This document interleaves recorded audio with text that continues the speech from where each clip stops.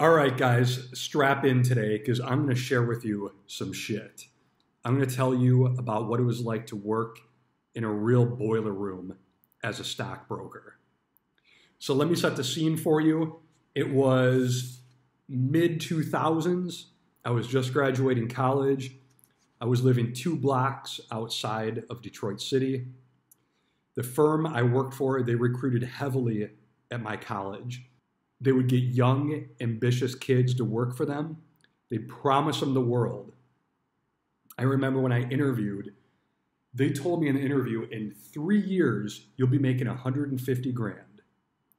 And I thought, that's amazing. And I actually said in the interview, will you give me the tools I need to make that money? They said, absolutely. I said, great. Oh, I'm in. So a couple days later, they called me like, hey, you got the job. I was like, excellent, all right. So let me tell you where I was in my life. I just graduated college, didn't really have any money. Started here. It was in finance, they have a draw system. So it's usually 2 grand a month, and any commission you make goes to that draw. So you pay off the 2 grand first, and then whatever's left over your 2 grand, if you made more than 2 grand in commission, then you'd get that as well. So it was basically 100% commission, okay? So you could hit the draw, but if you're not making commission, they're gonna fire you eventually or find a reason to fire you. So I was just out of college, living right outside Metro Detroit in a shitty little apartment with my friend who was doing heroin. Yeah, wonderful. I was never into drugs, but I was drinking a lot. And we had some girls that lived above us. We actually ended up banging them. So that was pretty fun. We'd always have parties over, but over at our place. So we had some good times over there. But this job really consumed me, and I stopped going out and I started partying less. And I got in a really shitty place, a lot of stress from this job as well. So let me get into it and explain to you. This boiler room was way north of Detroit. It took me almost an hour to drive there every single morning. On the drive there, I would stop at the 7-Eleven and get a garbage breakfast every single morning.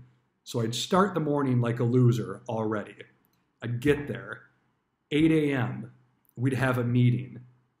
8 a.m., the meeting would be us, the rookies, and the 26-year-old manager.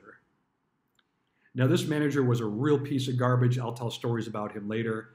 I might have to chop this up and make this 2 videos because it's going to be long. So 8 a.m., we'd generally read an article. Sometimes it'd be finance related. Sometimes it wouldn't be. I remember we read this one article about chaos in New York City. And the manager was like, how does this relate to us, guys? How does this relate? It's like, I don't know, man. What are you talking about? And he was like, well, when you're not hitting your sales goals, when you're not booking meetings, when you're not passing your financial tests, this is how you guys are, in complete chaos. We're like, great lesson. Thanks a lot. This is wonderful. Okay, good way to start the day. So we'd have a stupid bullshit meeting in the morning, 8 a.m. 9 o'clock, we'd start studying because most of us were unlicensed. We'd study from 9 to 12, just reading our Series 7 book. Reading, taking practice quizzes. The goal was to get 90% on the practice quiz, then we're ready to sit for the real exam. So 9 to 12. And then lunch would come, 12 o'clock.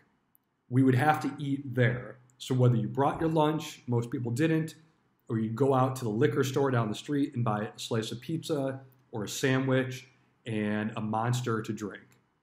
Just garbage food, day in and day out. Plus, we all smoked then. So we'd eat garbage, we'd go out in the back and smoke. It was so disgusting. So now let's get into the really difficult and nerve-wracking part, the cold calling.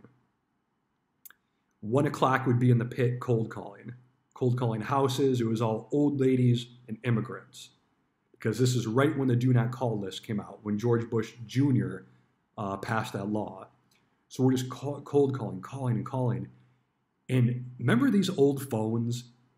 These are the old phones we used. And we'd have the phone on our shoulder and be dialing. It's like, hey, this is Dan with some shitty firm you never heard of. And then we'd have to explain the firm. And then we try to get them to come in. I actually did book a couple meetings and got people to come in for financial meetings. But it was so difficult. And we were unlicensed. So if anyone challenged us, we were told to say, well, we work with a senior broker. We're calling on behalf of him. I mean, this was illegal what was going on. And we're just calling and calling. So I want to get back to the calling in a minute, but let me finish my day here. So we would call from roughly 1 o'clock to 4 or 5 in the afternoon. And then no one would go home at 5 o'clock. This was a 12-hour job, 5 days a week, and then half a day on Saturday. So at 4 or 5 o'clock, we'd have another sales meeting. And it was never anything like this is how you analyze a stock or this is how you put together a portfolio. It was just sales training. And we were taught to lie. All right, if somebody challenges you on the phone, what do you say? Oh, I'm working with a senior broker. And it was just so unethical and illegal. So we would also be told to promote the firm because no one knew what this firm was. So we have to say, oh, the firm, we just did this. We advertised on this. They advertised on a race car, actually, and mentioned the race car, mentioned this. So we were taught about the firm. We had sales training about the firm, how it was formed, why it was formed, what great things we do. It was a cult. It was so odd and just mind-blowing. So then, 6 o'clock, we'd get back on the phone, 6 to 9, and we'd dial. And this is prime time dialing, guys. Dialing for dollars. Just hitting it hard, just boom, boom, boom. And a lot of people, we'd interrupt their dinners. Who cares? But the manager would walk up and down the sales pit and just make sure we're calling. Just make sure we're calling. And I remember one day, no one was booking meetings. No one was booking meetings. He was getting pissed. He's like, all right, everybody stop calling. Stand up. We'd all stand up. He took our chairs, threw them all in a corner, pulled them out, put them in the middle of the room. He said, nobody can sit until you book a fucking meeting tonight. And we're like, oh, shit. All right. And he's like, what? Get back to calling. It's like, all right. So we're calling, we're booking meetings, we're trying to book meetings. And finally, somebody books a meeting. It wasn't me. Somebody books one. He's like, yeah, just book one. Here's the time, blah, blah, blah. It's like, all right, good job. See, Johnny did it over here. Why don't all you guys do that? Sit down. So we finally got to sit, finish our calling. And cold calling in America is only allowed from 9 to 9, 12 hours a day. So 9 o'clock, phones went down. Sometimes we'd have a very brief meeting, what we did right, what we did wrong, and then we left.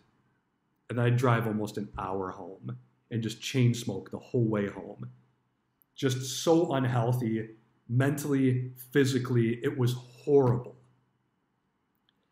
So I am so glad I'm out of there. Just thinking of this just gives me a horrible feeling. I have a ton of more stories I want to share with you guys. I'm going to put this in 2 parts.